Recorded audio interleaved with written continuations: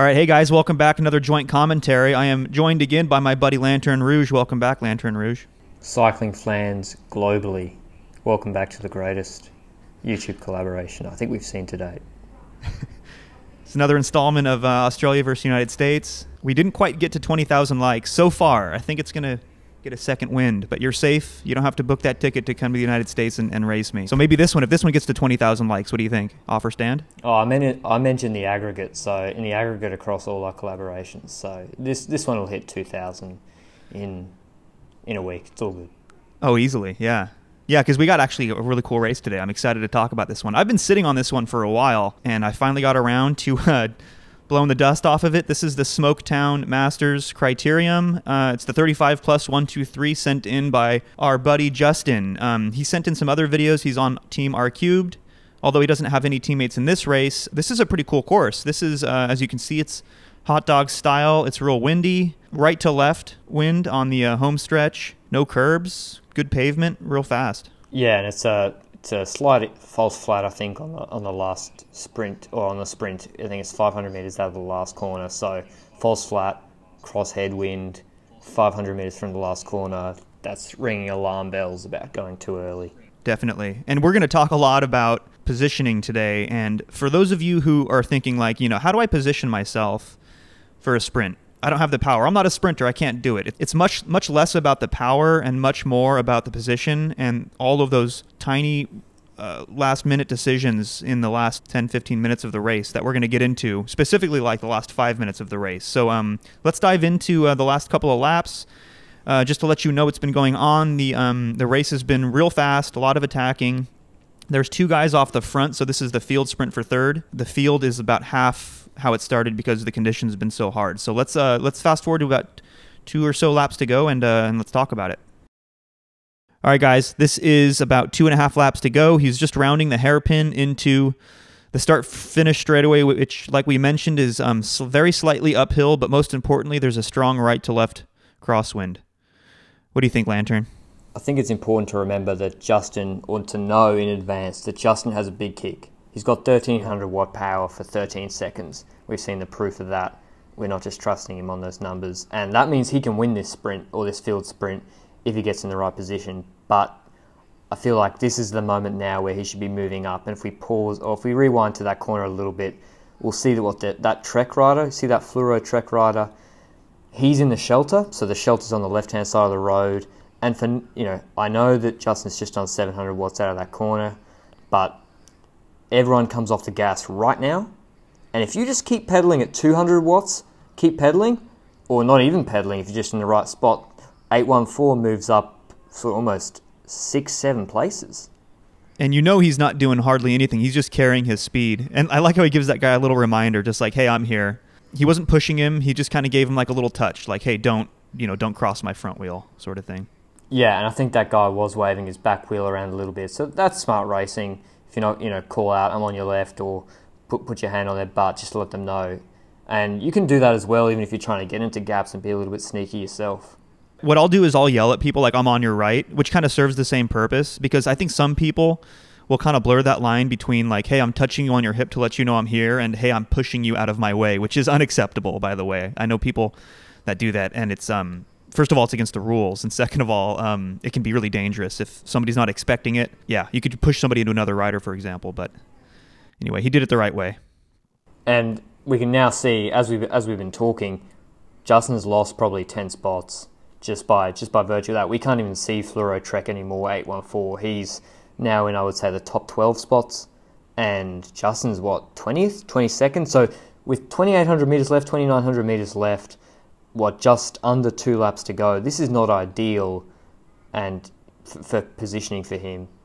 I would definitely be starting to think like, what can I do to move up? Because you're kind of still in the position where you can move up efficiently and you're not like desperately just getting out in the wind and sprinting, but you have to be really smart about it and you have to choose the right lines. And right here is a good opportunity because now they're on the back side of the course, which means it's a left to right wind. So he's looking on the right-hand side of the road here, which is good because that's sheltered. But he really needs to be thinking about moving up on the right here. Instead, he's just coasting. Well, I just have my stopwatch out, and I was timing that. I think he's freewheeled for like 12, 14 seconds on this back straight with the tailwind. And I think, we've got a grassy verge to the right-hand side. No one is guarding wheels particularly closely. I think that was the opportunity for him to take up some free spots with some calculated risks. I don't think anything crazy was required just because these gaps are so big. And case in point, right now, 2/3 the way down this back straight, we got Lars Bohm in the Astana kit in the off-season just ahead of him, and that wheel is there to be taken. Yeah, I'm glad you pointed that out. There was a reason I paused it right here, and I was just about to say the same thing. That guy up in the Astana kit, I was going to say the guy in the white, but you went one better. The guy in the teal Astana kit up there, that is a beacon of light up the road. Like, get on my wheel. He needs to close this gap. It's the sheltered side of the road. This guy with the red shoes, he's let this gap open to his right, and this is just begging for Justin to fill and move up to the Astana guy's wheel. Instead, he just decides to keep coasting, which is beyond me. That was a great opportunity right there. And I know some people might comment saying, oh, well, he just, he would have had to sprint into that gap. And it's like, well, no, if he'd actually been pedaling at 150, 180 watts when everyone else wasn't pedaling before then, and then he could have actually just surfed into that gap carrying a little bit more speed than the orange bike guy who was also freewheeling. Exactly. Like instead of going like the 25, 26 miles an hour, if he just would have put in, like you said, 150, 200 watts instead of freewheeling, he would have been going 27, 28 miles an hour, which is all it takes to pass like 4 or 5 guys. And he would have been in much better position, like literally like six spots ahead, which is huge with, a lap and a half to go. By the way, the riders that came first and second in this field sprint were level with that Astana rider. I don't want to foreshadow what's going to happen too much, but they were level with that Astana rider, and I think that does make a big difference, and you'll see the distance that between those riders at the end of this sprint, and it is about the distance between him and that Astana rider. Yep. Oh, another moment. I'm going to pause it again. So when you see it fan out like this, that means it's not going fast, and that means it's a good opportunity to move up. Everyone's getting hit with this kind of head crosswind, and everyone's just kind of sitting up. You see it's all kind of bunched up on the left, and that's because it's echeloning. It's a right to left wind. Everyone wants to be sheltered, but carry your speed. He shouldn't be doing 150, 200 watts right here. I would be pushing threshold, if not more, because this is a great opportunity to improve your position. Oh, the left is so open right here. Especially as, what side of the road do you want to be on for the upcoming corner, which is now in 250 meters, 300 meters. You want to be on the inside of that corner if you really want to bomb it and be in good position and not have your line cut off, which we might see a bit later. So yeah, there's a multitude of reasons why flowing up on the left was a good idea. Sheltered from the wind, and you'll get a better line through the next corner. Yeah, and now he's finding himself on the wrong side of the road for 2 different reasons. One, he's not preparing himself for this corner, and 2, he's eating a whole bunch of headwind. So now he's getting to that position that I mentioned earlier, which is like a little bit desperation, because now I don't know if he has the luxury to move up in an efficient way with less than a lap to go. You just absolutely have to move up, and if that means getting out in the wind, then that's what you have to do, because position is paramount. This is the key moment of the race for me. For this sprint. I feel like. Did you see that gap too? Yeah, I feel like this is where you got to sharpen the elbows up a little bit. And I'm not endorsing like overly aggressive racing. We all got families and real jobs to go to, but this is a sprint. I don't think these are dangerous gaps to be feeling. I think it's pretty reasonable to get into this gap, especially if you want to be contesting it at the pointy end of the race. Yeah, and I think a lot of people would have just watched right through that and not realized this, but it stood out to me. This moment right here. So you have 1,160 meters to go. You have to be tight. You have to be on that wheel. And I know the GoPro makes it look like it's further away than it is, but this is still a considerable gap. I mean, it's a bike length. It's at least a bike length to this guy in the black and green is what I'm talking about. And he can't let the guy in the Cliff Bar kit on the right fill that. He needs to close that, get his handlebars in front of the guy in the Cliff Bar kit and assert his position on green and black. And that way he's passing like 4 riders. And you got to also think about. I'm watching this still right now, and I feel like there's 3 vertical lines of riders on the left in front of us, and the left line is going to be the slowest, the middle second slowest, and the line with this black and green kit in front of us, and then the fluoro boots in front of him, that's going to be the fastest because it's shielded from the wind. So I feel like throughout this pretty long back straight with the tailwind, that's going to be the quickest line to that will actually move up spots. And he's just got to get glued on that guy's wheel and just put his handlebars, as you said, in front of Cliff Bar. Cliff Bar was giving, Cliff Bar's not been aggressively glued to the wheel either. So he's willing to be persuaded that, if someone's right on that wheel there, well, then he'll probably won't have issue with that. This is also the fastest line because the road kind of does this little wiggle to the right also. So you're able to hit the apex when it comes to the right. But instead he lets it go, and then he kind of loses the Cliff Bar guy's wheel too.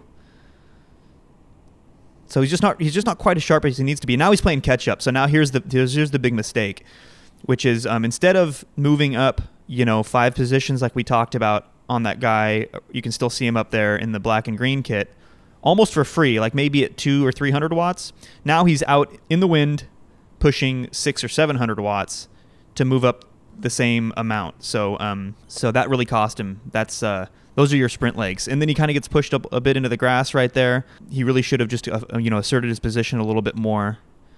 And let's see. And then he should have been on that guy's wheel. I think that's the second biggest moment. Yeah, I'm going to rewind just a little bit. You got to make a decision here, like, who has more right to the wheel on the right-hand side of the road? It's Justin. He's on that guy's wheel pretty much right now. And, if Justin's right on the guy on the right-hand side's wheel and the guy on the left comes across and tries to chop him, well, that's not okay. Justin's on that wheel. So I think he has every right to stick on that wheel and aggressively stick there as well. And at worst, if he doesn't want to, not everyone wants to do that. If he doesn't want to stick on it, at worst, he has to get onto the V-Sox wheel and make sure he follows up that right-hand side. He can't let all their wheels go. The fact that he's now, this is 2-3 bike lengths, and these guys they get on the next train, and now Justin's really not got a wheel. He's really not got a wheel to follow in a headwind sprint, which makes it almost impossible. Unless you're a Superman, you're not winning. You're not doing 500 meters on your own, catching up to people who are 10 meters ahead of you. Yeah, I've said it before. You could be a world-class sprinter, but if you're outside of 10, 15 meters from the front rider, as the sprint opens up, that is just an impossible gap to close, and you're going to see why in a second. But first, I wanted to look at this corner one more time because you have these guys that are leading the race who take a much better line to this corner. Especially Fluoro Bike. Fluoro Bike takes a brilliant line. Yeah, he took a really good line. In fact, he's able to pedal through it because he takes such a good line. And if you're on the outside, you can see the result of that. Justin gets pushed really wide through here. He can't pedal through the corner. He's losing speed. And then even worse, as he exits the corner, you're going to get pushed wide. People are just going to take the corner who are on the front. They're going to take it the best way possible, which is from the outside to the apex to the outside again. Well, he's now boxed in on the wrong side of the road, with people sprinting ahead of him who don't have his power, aren't as good as him. Because look, he's held 1,000 watts for 5 seconds there, and that's not the end of it. 200 meters left, so still quite a long way left.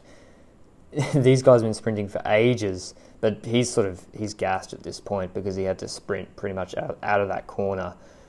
I think Justin's doing big numbers, but I think the positioning's cost him, because if he'd stayed on this guy's wheel, the second green guy, the guy that came second in this field sprint, I think if Justin had got onto his wheel on the back straight and really stuck on it, I reckon he wins that sprint, because then he has a wheel to follow through the corner. He's protected initially through the corner in the headwind. He doesn't have to do 1,300 watts just to even stay with the pack. And then he can drop 1,300 watts on them when these guys who got tired at the end, because they got exposed a little bit themselves, but there was just no one coming around them. Yeah, it's not so much about the power, it's about the position, and you can see a result of that here. I guarantee you that Justin had bigger numbers than any of these guys that he was surrounded by. I mean, obviously he passed a bunch of guys. We know he's got bigger numbers than them, but even these two guys that finished in front of him, if it was a head-to-head sprint, Justin's got them smoked. Like 1,350 watts. For sure. Peak, followed by like whatever that was, 6-7 seconds of like 1,200. Like those are big numbers. Yeah, but the fluoro trek, you know, conversely, he gained 10 meters just through the corner. It's about both, but honestly, if I were to pick one, I would go positions more important than watts, because maybe in lower categories, 4 and 5, you can kind of get away with making mistakes and just using raw power to get back into position. But higher categories, even, you know, Cat 3, Cat 2, Cat 1 especially, like you just can't make mistakes like that. You can have the biggest FTP motor, biggest sprint numbers in the field, but if you make a bunch of mistakes, you're just going to get dusted.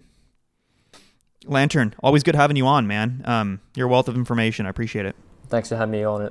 Again, NorCal, always enjoy these videos. Make sure to drop a like on the video. Check us both out on Instagram. Comment what other races you'd like to see. Would you like seeing these bunch sprints? Do you want breakaway tactics? Do you want game theory? What do you want, global cycling fans? Thanks, guys. See you at the next one.